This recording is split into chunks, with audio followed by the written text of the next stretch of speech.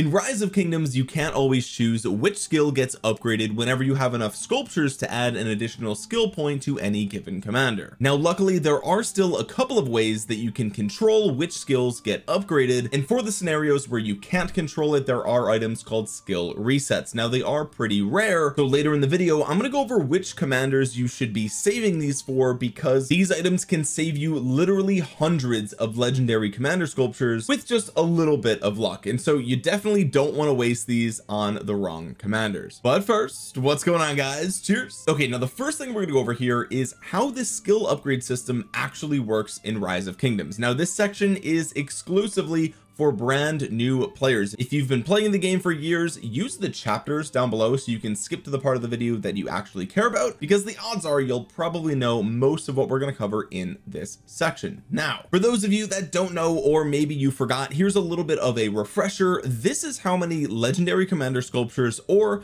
epic, elite, or advanced it's going to take to add additional skills to a given commander. So all legendary commanders follow the same pattern here, all epic commanders follow the same pattern here, and this has never changed since the beginning of the game. So let's go over to my banana helmet here and let's have a little bit of a quiz, shall we? How many skill points have I added to my Edward of Woodstock? The correct answer is 6, because I've added 4 skill points to my active skill, and I've added 1 skill point to the following 2 skills. Remember, just unlocking a skill makes it get 1 point. You start at skill point 1. So if we go back to the chart here, that means the last time I added a skill on Edward, it costed 30 sculptures, and my next skill should cost 40. So let's go ahead and see if that's accurate. And yes, as we can see, it'll take 40 sculptures for my next skill. Now how do we know which of these skills is going to be upgraded? Well, of course, the first skill, the active skill, is already maxed out because it's already at 5. So is my next skill upgrade going to go in my second skill, or is it going to go into my third skill, or is it going to unlock the 4th skill? That's a question that a lot of new players actually have. Well, the answer is very simple. First of all, if a skill is in gray, that means you don't even have it unlocked yet. So for example, if we go back to Pyrrhus, his 3rd and 4th skill I don't even have unlocked. So if I were to add an additional skill to my Pyrrhus, there's only 1 skill that could possibly be upgraded, and that would be the 2nd skill, because the 1st skill is already maxed. I can't upgrade that any farther, and I haven't even unlocked the other ones. So if I get 30 sculptures for Pyrrhus, the 2nd skill is the only skill that could possibly be upgraded. And knowing this is actually really good and important information, because let's say that the first 2 skills on a commander are the 2 skills that you care the most about, and that is pretty common. I mean, we can even look at Artemisia, for example. I made an entire video about this actually just recently. Check out my channel where I go over all the minimum skill distributions for all the commanders, which is why we're talking about that in this video. But for example, Artemisia at 5511 is a really good distribution, and so you would want to guarantee that you get those first 2 skills, because those are the ones that you care the most about. And so one strategy that you could do is what I've done here with Pyrrhus, and that is simply do not unlock the 3rd and 4th skill. Now the downside of that is you can't bring your commander to max level, which is 60. Okay, now why is this? Well, if we go ahead and take a look here at the star level, you unlock your 2nd, 3rd, and 4th skills by getting your 2nd, 3rd, and 4th stars. Pretty simple, right? But the only way to get the maximum amount of talent points is to get your commander to 6 stars and get them to level 60, and you need that if you want to fight in the open field. Basically, there's just no way you're going to fight without full talents, because that's literally almost like free value. So the downside of just not unlocking the last 2 skills until the 2nd and 1st skill are maxed is that you can't use them as a primary commander. And so for some commanders, that's not that big of a deal. But let's go back to the example of Artemisia. Well, her 4th skill actually does something. If you did pair her with Boudica Prime, for example, then you kind of remove this negative portion and you gain a really solid buff here. Okay, even just by unlocking this skill, you actually get a really powerful 25% damage bonus for 5 seconds. And so having this skill unlocked would be very beneficial. But let's say that I didn't finish the 2nd skill yet, but I still wanted to unlock this. Well, I actually have another tool that we can use, and that's called the skill lock feature. Now I'm going to use Edward of Woodstock once again to demonstrate this example, but if you go over to this little gear with the lock next to it, you can click that and you can actually lock your skills. Now this is a sliding scale, so unfortunately the skill lock system doesn't let you specifically pick which skills can be unlocked, but it is kind of a sliding scale. And so what that means is if I set this to 1, that means the only skill that could be upgraded is the active skill, and if I do that, that's kind of stupid because I've already maxed it out, and so there's nothing I can do. However, if I slide this to 2 and I click save, now what that means is if I add a skill to Edward, it will guaranteed go on the second skill. Why? The first skill is maxed, can't add any skills there, and the third skill is locked. I can't add a skill point to a locked skill, and so the only available option is the second skill. And so here we can see a sort of loophole for the Art Amnesia that we discussed before, in that let's say I didn't finish her second skill yet, I could still basically go ahead and bring her all the way to max level if I wanted to use her as a primary. Nobody does, but I'm just using this as an example. I could unlock all of her skills and then pull this back down to 2, and then boom, I'm guaranteed to only upgrade the first 2 skills, which is what I care about, and I'll still have the 4th skill unlocked. Another example of this is my Pakal. Right now, this is not a commander that I'm actively working on anymore, but if I wanted to, I could bring him to level 60 and I have all of his skills unlocked, but the only skill that I would upgrade is the second one, which is the one that I would care the most about if I cared about this commander at all. And of course, because this is a sliding scale, we can apply this to the third skill as well. Let's say you want the 5-5-5-1 configuration, but you still want to unlock that last skill. Well, you can lock the 4th skill, and then the first 3 will be upgraded whenever you add a skill point, and that's what people do typically with commanders such as Saladin, or you could do this with a commander such as William, or you could do this with even commanders as you're working on them, for example CPO Prime. So there's a lot of really good examples of the 5-5-5-1 configuration, but what happens if you care about the 4th skill? And that's the entire point of this video, is getting that 4th skill. Or let's say you want to skip the second skill, right? There's an example with Guan Yu, who I actually do have maxed out, but a lot of players want to skip this second skill. So how do you skip those skills? That's the question. And as you can see here with my Tariq, I've done that. I've skipped the 3rd skill. Same thing with my Nebu, I've skipped the 3rd skill, and these are skills that people generally just don't want. Same thing with my Mulan, I've skipped the 3rd skill, and I'll be honest with you, I just got lucky with my Mulan, but this is where the skill reset item comes from. Now basically what you would do is you would accumulate enough sculptures to get you 12 skill points, right? Remember, just unlocking a skill puts it at 1, which means I've put 4 skill points in 3 skills, so 4, 8, and 12 skill points in total. And so if you add 12 skill points to a commander, you can do the math and you can add up everything here, and what you'll find is that it costs 380 legendary commander sculptures plus the 10 you need to actually summon the commander. And so 380 is a lot, but if you take a look at the last 4 skill points, these two are 150, these two are 160. That's 310 sculptures for the last 4 skill points. And so if there's a skill that you personally will find completely useless, so for example me, I'm not a rally leader, right? So I have literally no use for this skill, and so therefore if I can get the 3 skills that I care about for 380 sculptures, well then the only thing I'm missing for the other 310 is the expertise, and that's 300 damage factor. Really, it's not worth 310 legendary commander sculptures for 300 damage factor plus the additional. I know there's a little bit more there, but like let's look at example. For an example, there's Nebu, he gets 500 damage factor and I get to skip this skill, so for 310 sculptures, is 500 damage factor worth it? The answer in my mind is no, right? So if you can get the 12 skill points added to the 3 skills that you care the most about, you could effectively save 310 legendary commander sculptures. But the problem is that the skill lock system doesn't let you skip a skill of your choosing if it's the second or the 3rd skill. So using the example of Tariq, you would add your first 4 skill points to the active skill. That's always your most important skill, and so you want to make sure that you max that. For him, I do care about the second skill, so then I would unlock the second skill. I would add 4 points to that as well, and then you would fully unlock all of his skills. And then at this point, the last 4 skill ups have a 50-50 chance of going into the skill that you care about, and so you have to win that 50-50 4 times in a row, and so the probability of getting that is pretty low. And so you can see why, like, having these skill resets, it's still a gamble, but at least you get the chance to do it right. Now of course you do get 1 chance for free, and that is as you're leveling up the commander, you get to unlock the skills in whatever order that you can do, right? So you would hopefully do it the right way, as I've explained earlier in this video. And if you don't get the skill distribution that you want, then you can come in and use a skill reset item if you have them. And so now that you know how many sculptures are on the line here, 310 is a big deal. You want to make sure that you save those sculptures on a commander where it really matters the most. And so there are a couple of examples that we're going to go over here in this video. One commander that I haven't mentioned yet in this video is Joan of Arc, and this commander, Joan of Arc Prime, is probably the #1 place you want to use your skill reset items, and that's because you get so much value out of her 4th skill. It is actually insane. The 4th skill gives you a 100% chance of activating her active skill a second time with a 10-second cooldown.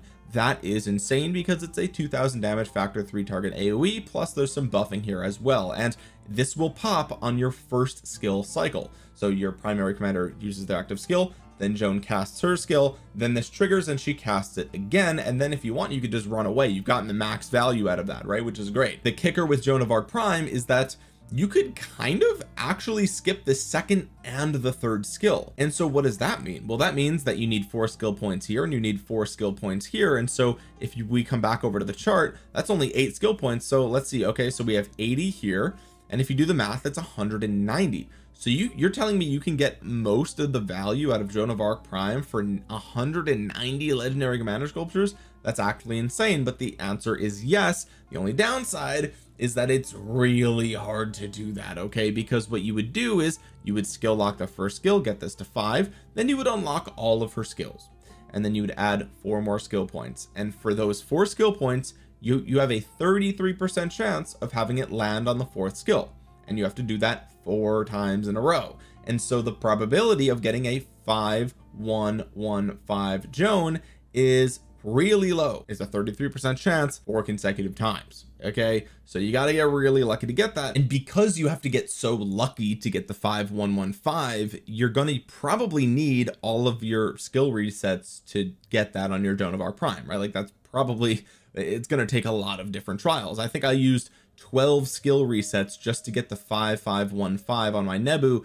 and that's a 50% chance 4 times instead of a 33% chance 4 times. So it's actually even harder to get Joan, right? So this commander is probably the #1 place that you want to use your skill reset items. Now if you want to have a slightly easier time doing this, then you could bring it to 5-5-1-5, and of course that costs more sculptures, but you're only using, you know, in theory you would be using fewer skill resets because you would be doing a 50-50 4 times in a row, like I said with Nebu. So that's another route you could take, but I would recommend Joan of Arc Prime being the #1 place to use your skill reset items, because you can get a ton of value out of her for a very small amount of sculptures if you can get really lucky. The second best place that I think you can use your skill reset items is Guan Yu. Now the reason for this is because if you're running more than 1 infantry army these days, then you're running Guan Yu. Since Guan Yu is a 2nd army commander these days, he's no longer best in slot, okay? He's reserved for your 2nd best infantry army.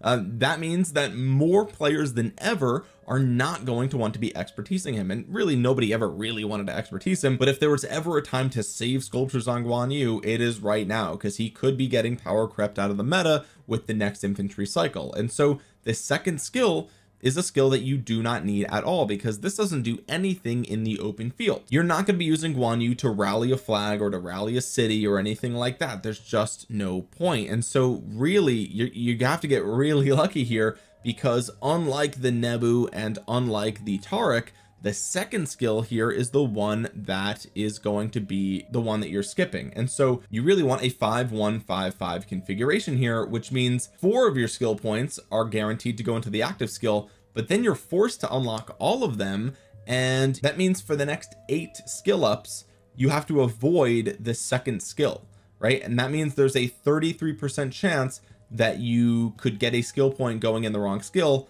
for the next 8 consecutive upgrades, right? Which it's really hard to get a 5-1-5-5 Guan Yu, right? And so because the probabilities are against you, just like with the Joan of Arc Prime, Guan Yu is, in my mind, a very good candidate for the skill resets. And really it's only worth it if you're running more than 1 infantry army these days, which some players really aren't. So that's why his priority goes below Joan of Arc Prime, because I think even if you're only running one cavalry army, you're probably running Joan of Arc Prime, whether it's with Nevsky primary or whether it's Huo primary, whoever it is, you're probably running Joan of Arc Prime. Now if you've made it this far in the video and you're still wondering like, okay, who else can I use skill resets on, we're going to go over that in just a second.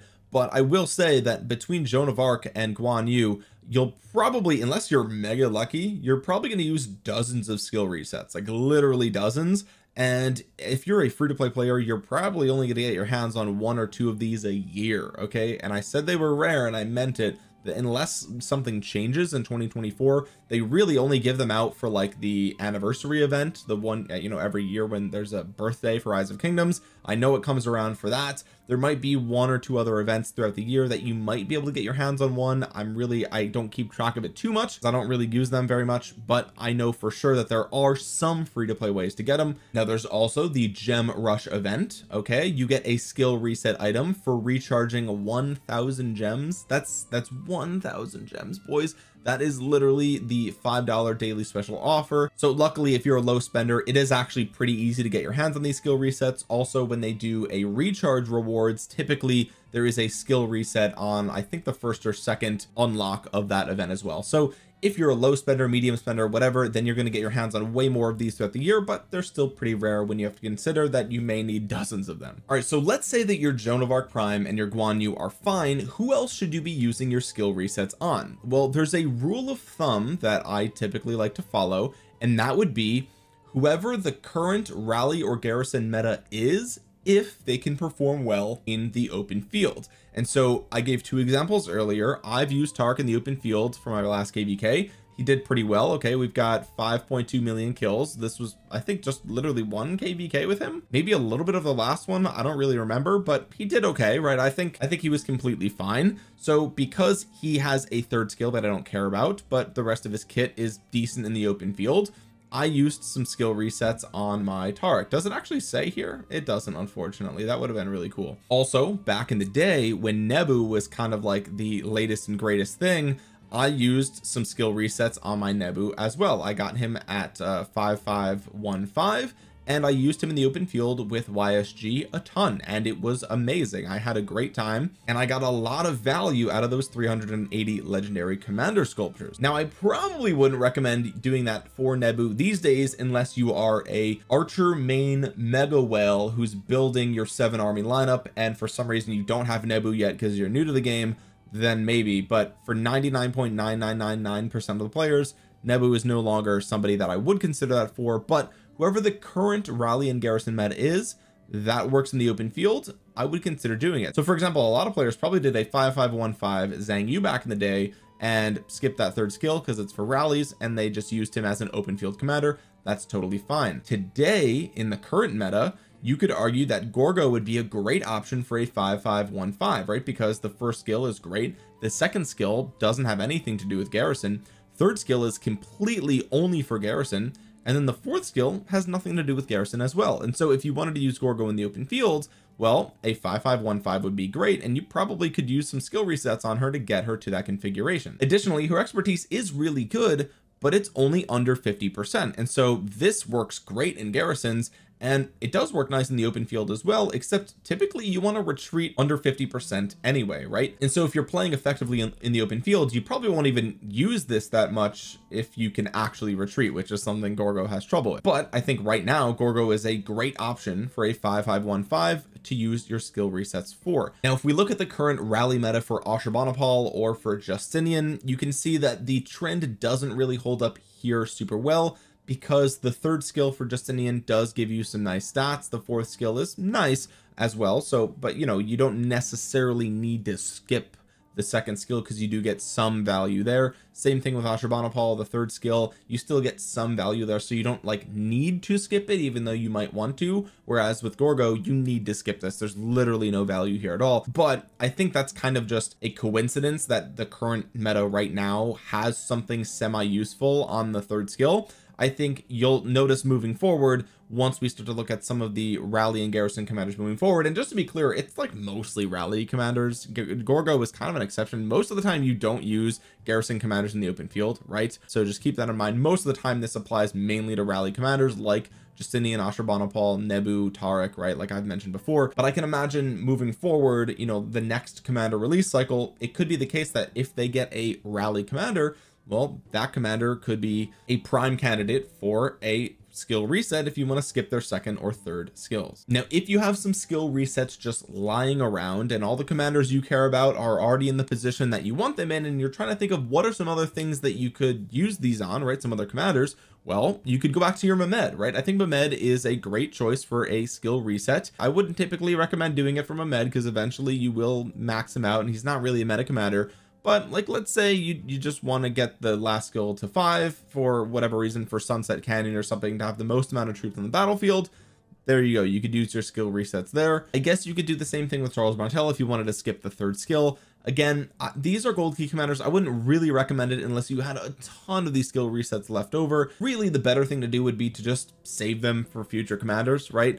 But I'm just trying to give you guys some other ideas as to things that you could consider. Now, one thing that I actually did was I used a skill reset on my Constantine, because when I unlocked these skills here, I got pretty unlucky and I got a 5531, and I actually do use Constantine in my Sunset Canyon, and I just have nothing else. Like, I have 19 of these, right? So I figured, you know what, let me get some value out of it, and I skill reset it so that way the fourth skill is at 3. And this means that the healing factor I'm going to get in Sunset Canyon is way stronger, right? And also, when and if I get a shield from my nearby CPO Prime, I'm going to take 20% less skill damage for 3 seconds, which is really nice. The probability that Constantine gets one is probably going to be pretty high, because I'm pretty sure it's based on units remaining, and my Constantine will probably be one of the lower health units in the Sunset Canyon lineup at that given time. So skill resets for this were actually pretty useful for me, so consider that as well. But other than those small examples that I just gave, I would say if you're at this point in the video, just save the rest of your skill resets for future commanders. I'm sure there will be more that come into the game that you will have a skill that you want to skip and save 310 legendary commander sculptures for, and that could be really useful. Anyway guys, if you made it all the way to the end of this video, I hope you'll drop a thumbs up on it. It really helps out the channel a ton, and it helps get this video out into the YouTube algorithm so other Rise of Kingdoms players might see it. While you're down there, comment down below what commanders you think are the best to use skill resets on, and have you gotten lucky